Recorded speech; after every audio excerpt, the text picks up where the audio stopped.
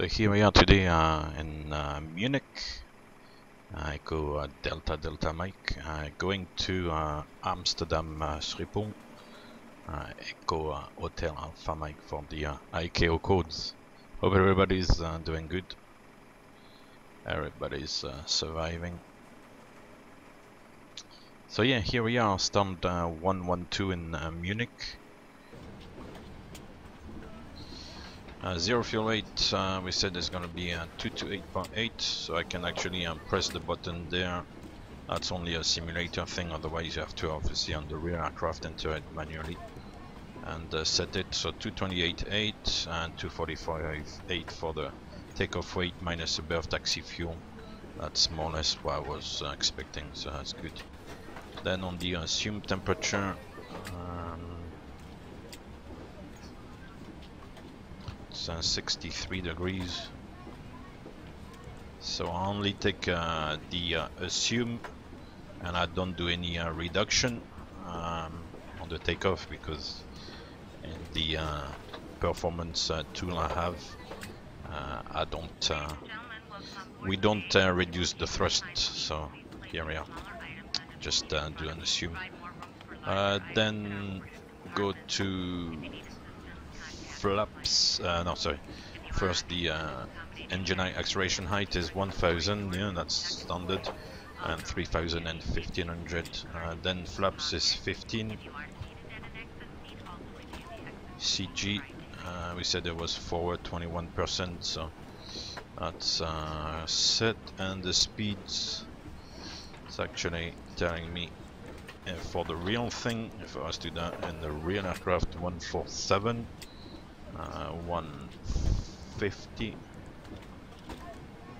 and 154, so not too far off actually. Once again, I'm being a little bit pedantic there with the speeds, but they're actually quite close to what PMDG is giving, so PMDG is giving something relatively decent there. So V2 is 154,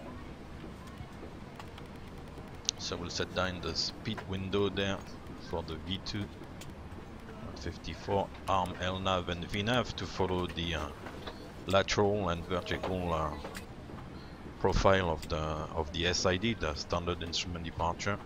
The track is the runway track 082, and I believe it's flight level 70 there. That's it. I'll start the APU. Try to be good neighbors, not to make too much noise, reduce the emissions as well.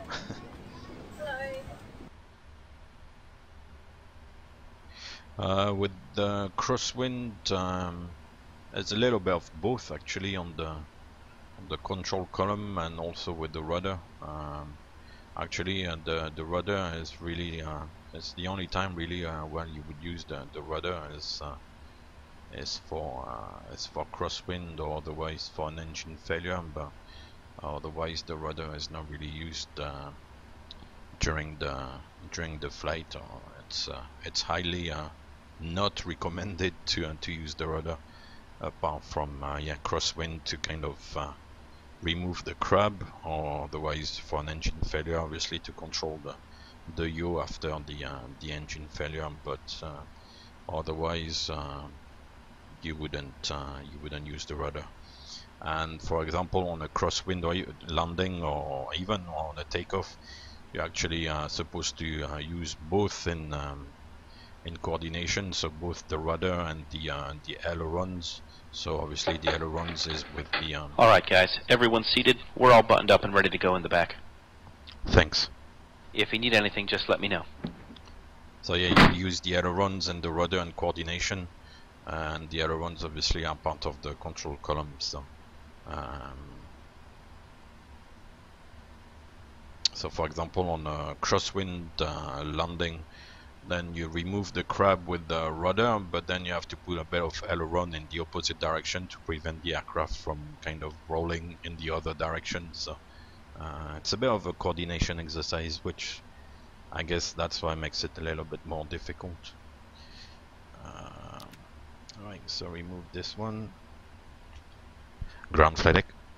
Go ahead. Please disconnect the ground equipment. Roger.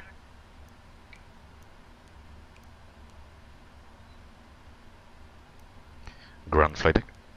Go ahead. Can we pressurize hydraulics? Roger, you're clear to pressurize the hydraulics. Before start procedure. Are we cleared to pressurize? Yes. Okay.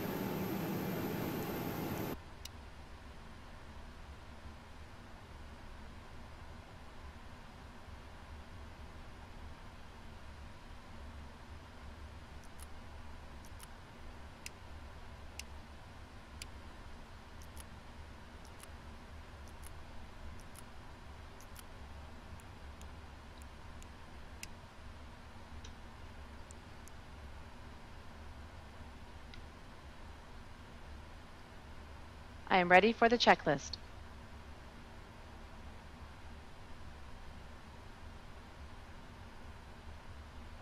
Before start, checklist.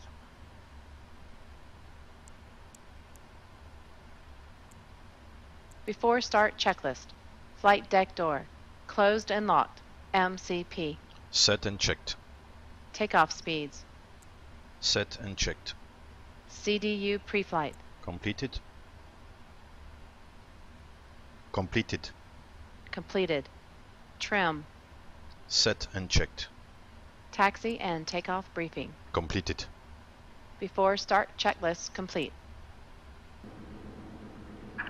Departure check completed. Bypass pin inserted. Release parking brakes. Commencing push. All engines clear. Start at will.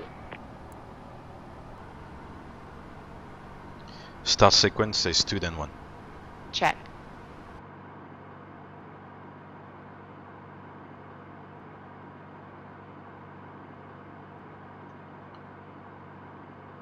Start the right engine. Starting right.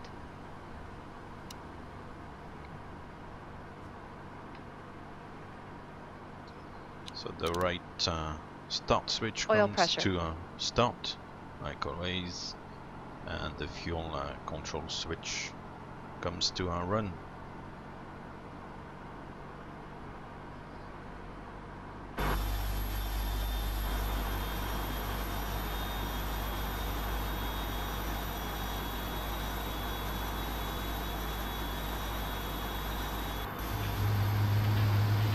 Amazing engines.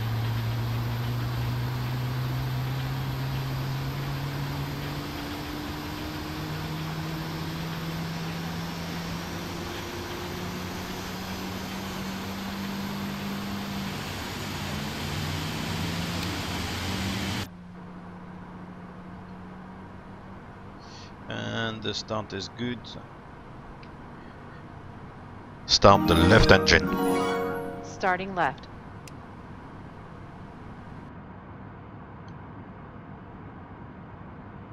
Thank you, Strategy. Thank you very much. Oil pressure.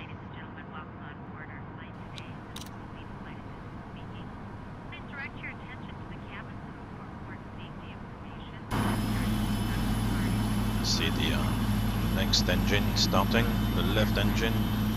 Landing lights coming on. Set parking brake.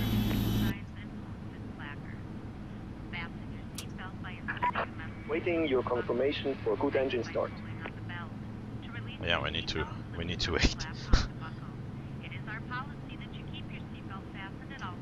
We need to wait. It's tempting to go like, okay, yeah, good start, but no.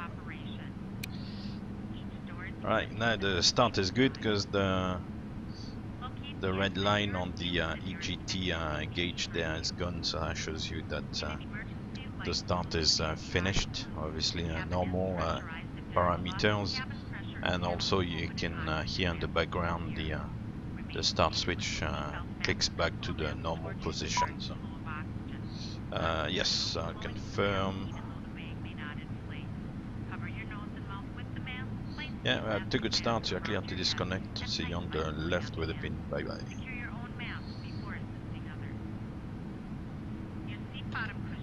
Flaps 15. Flaps 15. Thank you again, Strato. I appreciate it. Thanks.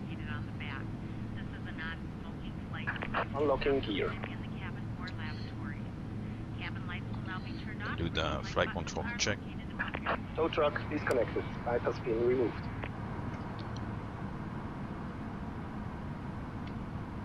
You can see on the flight control page that the controls move.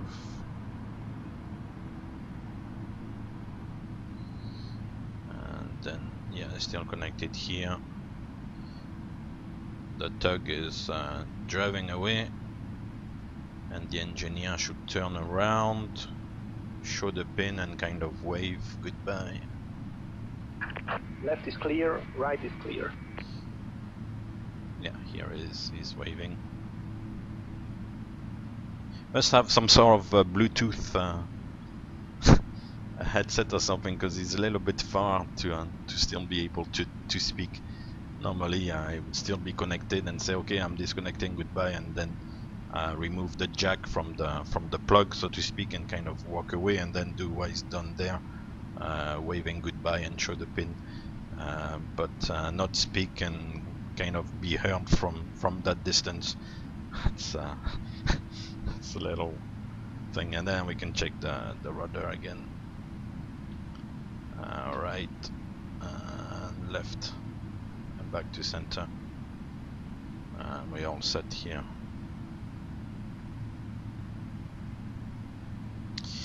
Jimmy, actually I can start the left or the right first. I'm kind of sometimes do it both ways, so start the right first and then the left, or vice versa, the left and then the right.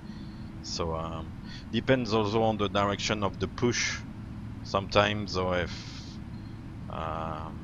yeah, some places they want you maybe to start the left engine if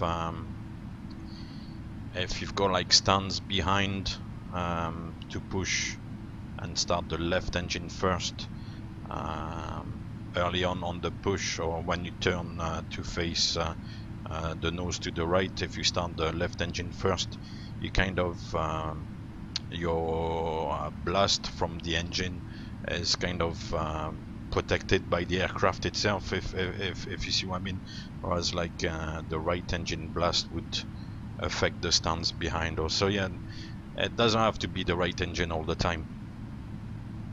It can be the left first as well. Before taxi checklist.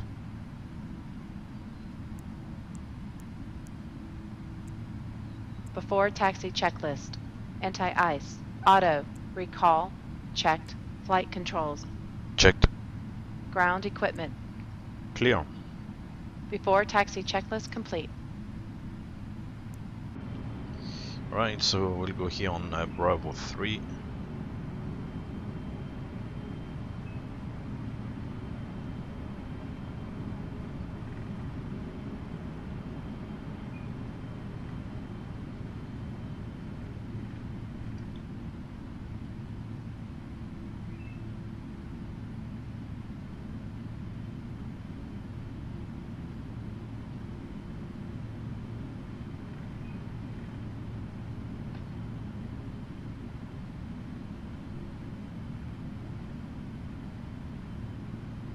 Runway entry procedure. Check. Clear on the approach.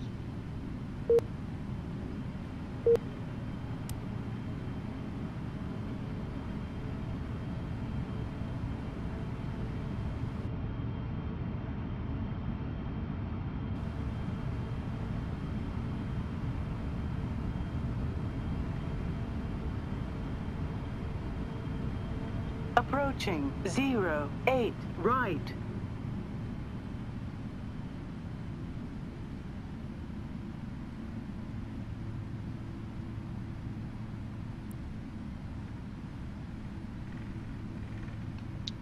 Right, let's go.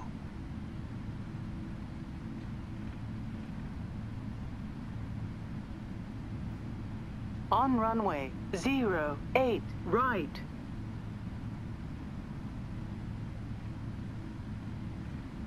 Alright. it to about 55%. Takeoff. Check. Thrust ref. Check. Thrust set.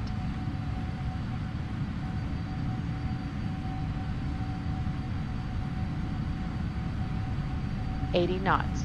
Hold. Check.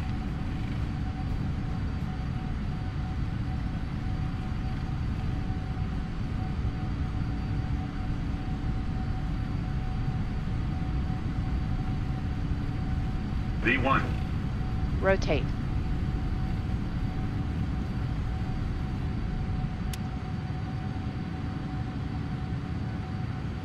Positive climb. Gear up. Gear up. 400 feet. Thrust ref. Check. Enough speed.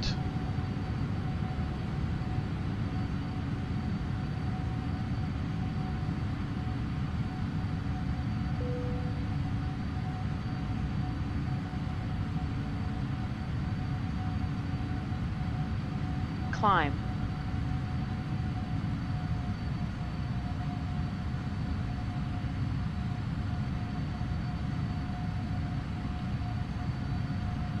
Right, the good thing is that it's not leveled at 1900, so that's good.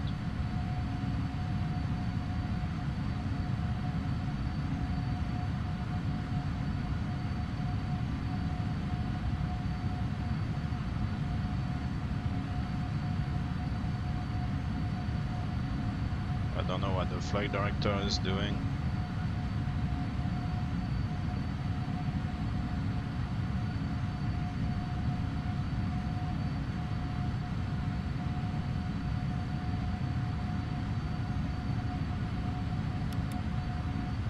Autopilot. Check. Flaps 5. Speed check. Flaps 5.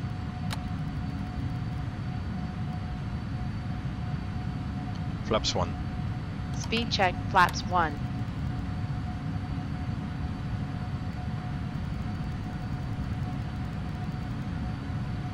Flaps up. Speed check. Flaps up.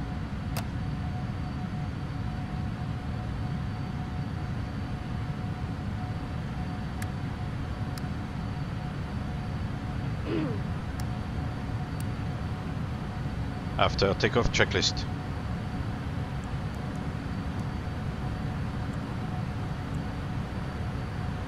After takeoff checklist. After takeoff checklist complete.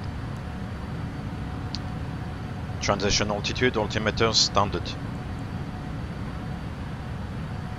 Transition altitude, altimeter standard.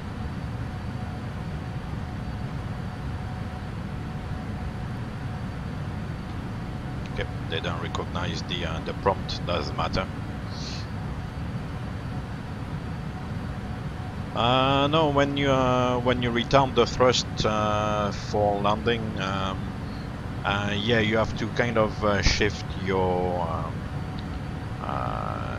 vision further down the runway. When you're on the approach, you're kind of looking at the instruments and looking at your aiming point on the first part of the runway near the threshold. But when you initiate the flare, then, or even a little bit before, then you have to start looking further away. And during the flare, definitely kind of look well outside and quite far down the runway to help judge with the flare. So you can't like keep focusing on the aiming point. Then you have to transition to Flight level 100. To an area further down the runway to help with the flare.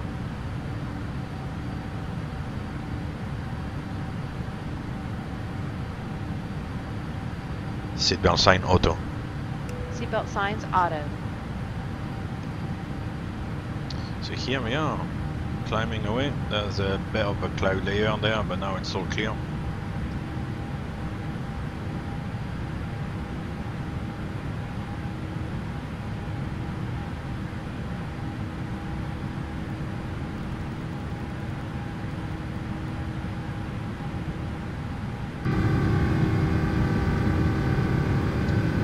wing, the left wing,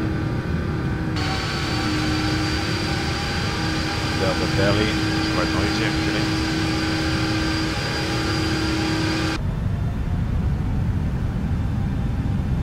Okay, outside. The usual KLM blue along with the orange. It's quite nice.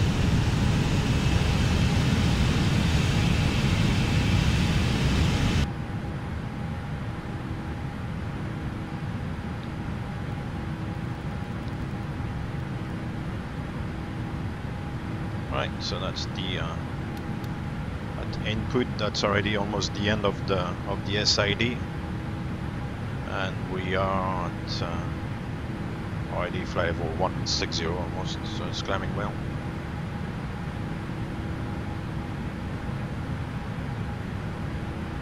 Yeah, you do look at the puppy lights as well and the glide slope. If the glide slope and the puppy lights are first of all situated on the more or less at the same location, and the puppy lights and the glide slope are indicating the same glide path angle, so most of the time 3 degrees. If the puppy is 3 degrees and the glide slope is 3 degrees, then pretty much all the way down the approach on the ILS, for example, you would get two whites, two reds on the puppy, and obviously you would be on the glide slope all the way down. And the last maybe 100 feet, the puppy might not be exactly the same as the glide slope, but you would tend to kind of fly the glide slope unless there's an issue with the glide slope. And some places maybe the glide slope is got like little particularity, but if everything is pretty much standard, then you can happily follow the glide slope to 50 feet. After 50 feet the glide slope disappears, so you don't really rely on the glide slope anymore. But yeah, but generally speaking, if you're on the approach from 10 miles out, you should be on and you're on the glide slope, then you should be on 2 whites, 2 red, pretty much all the way down.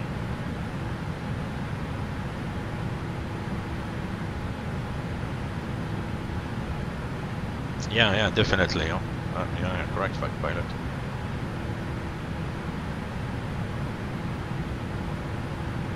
At night, sometimes it's at night, and when it's wet and if it's raining a little bit, then the lights, you don't see them very well because there's a lot of moisture on the flight deck window, even with the wipers.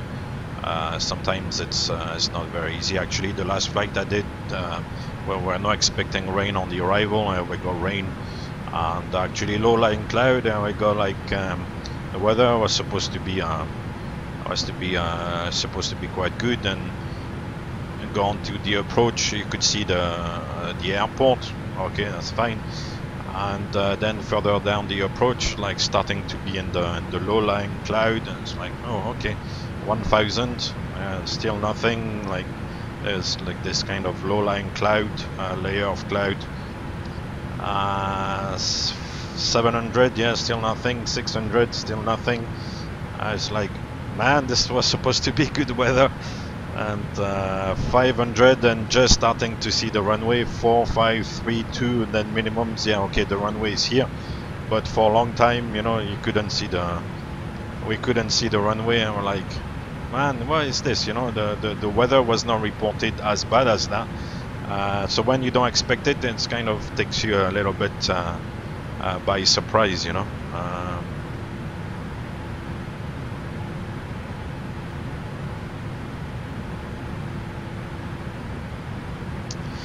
Yeah, the way the aircraft would land automatically, I think it does take into account the radio altimeter to help with the flare. After 50 feet, I don't think with the descent it still uses the glide slope. I think then it's a matter of, you know, starting to flare, and then using the radio altimeter. I always tend to say like radar, but it's not radar altimeter, it's the radio altimeter, because it's based on a radio signal. So yeah, I would use the radio altimeter to help with the flare, and then land. The flare mode enunciates at 50 feet roughly, and then obviously the tracking of the center line will be with the localizer, which it kind of keeps until 2 feet, I think. 2 feet before landing you get the rollout mode. So 50 feet is flare, 30 feet is idle, so it comes back on the thrust a little bit because obviously the thrust needs to come back. And just before touchdown at 2 feet, if I'm correct, then the rollout mode engages and the autopilot tracks the runway center line with the help of the localizer. So that's the auto land kind of functions.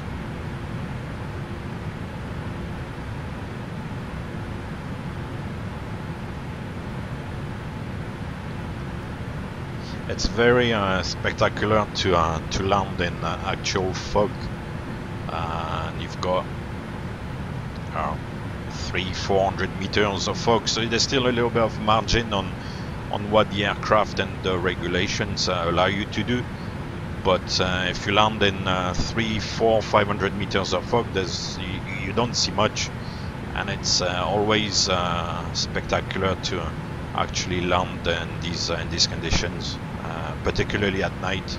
Last time I did it was actually about a year ago maybe, so we don't really do it very often, to be honest. It just depends on your luck, so to speak, and what destinations you do, and yeah, it was quite spectacular because at night the lights are kind of shining in the fog a little bit, so it kind of makes it a little bit even worse to see things.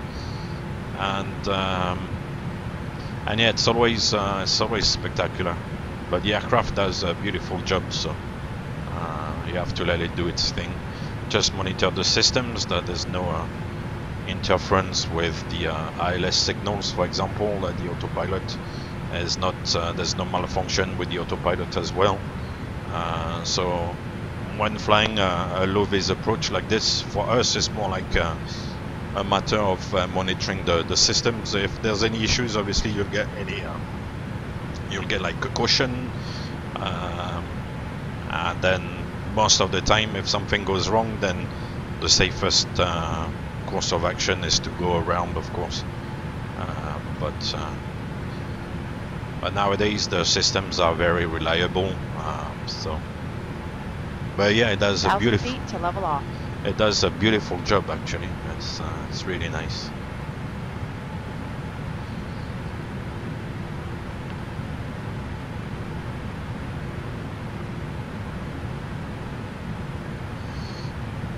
Yeah, and sandstorm is not very nice as well, yeah. I can imagine. Right, so here we are, Flyable 320.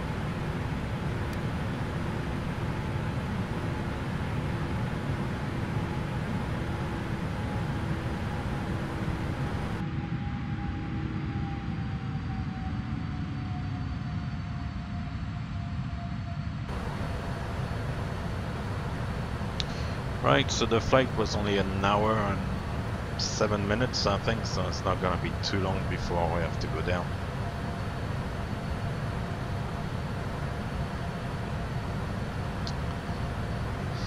Strato, the official policy is no personal electronic devices in the flight deck, so I'll leave it at that.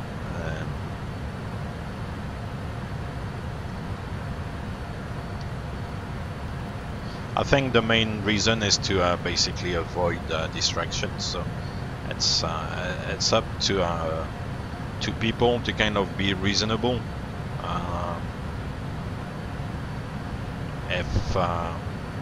If you get distracted playing, I don't know, a video game on a tablet or something, and you miss an important radio call for transfer, and then you miss a few calls on the radio, and then they send you fighter jets to intercept or anything like that, then So yeah, no, sorry, I was playing a game on my tablet. Then it's not gonna be good. So yeah, the aim of the why it's prohibited is because it can be a distraction. So they'll obviously want to minimize the distractions. And the cruise distractions there are plenty of distractions you can get. You know, get engaged into conversation with a colleague and kind of lose track of what's going on a little bit. You can get like crew members coming to visit and starting to enter, like, you know, same thing, a conversation, and kind of get distracted.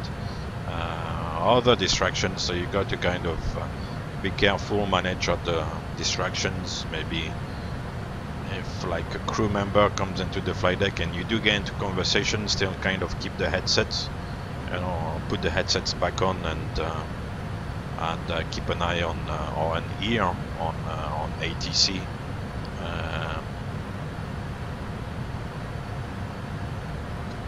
Yeah, it's the official standard because, I mean, we don't blindly follow the rules. I mean, let's be honest. But yeah, the rules are there for a reason, and the reason is not to be distracted. So yeah, that's the official version, and it's right in a sense. You know, it's as I said, it's there to for a reason. So not to have any distractions. But you can imagine when you're over an ocean and you're in CPDLC contact, there's not much happening. The CPDLC is good actually because it makes a ding dong, and you get the message and you reply to the message, so it kind of grabs the attention. On the radio it's easy, maybe there's so much sometimes chatter on the radio that it's easy to miss your call sign, but when you're connected CPDLC over an ocean, you don't really listen to HF obviously because the HF is very noisy and we get the cell call, but in a lot of places anyway it's you've got the CPDLC cover, so you will be connected on the CPDLC, and as I said, the CPDLC is great because it makes a ding dong in the flight deck that you cannot really miss. So even if you're, I don't know, playing a game, engage in a very deep philosophical conversation with your colleague or a crew member who's coming to visit or anything like that, you would not miss the CPDLC call unless, I don't know, you're totally gone. But so yeah, the CPDLC for that is good. So in these conditions, when you're CPDLC connected over an ocean and there's not much going on, you can allow yourself to be a little bit more distracted, so to speak. But if you see what I mean, everybody is human. You know, you've got to be reasonable. But certainly, like flying over Europe, or when you change like sectors every 10-15 minutes sometimes, or flying over the US, or flying over like anywhere like domestic where there's a lot of traffic, where the traffic is quite dense and there's a lot of ATC sectors, then you've got to be a little bit more careful. So in these circumstances, yeah, I do agree that, you know, all the personal devices and stuff.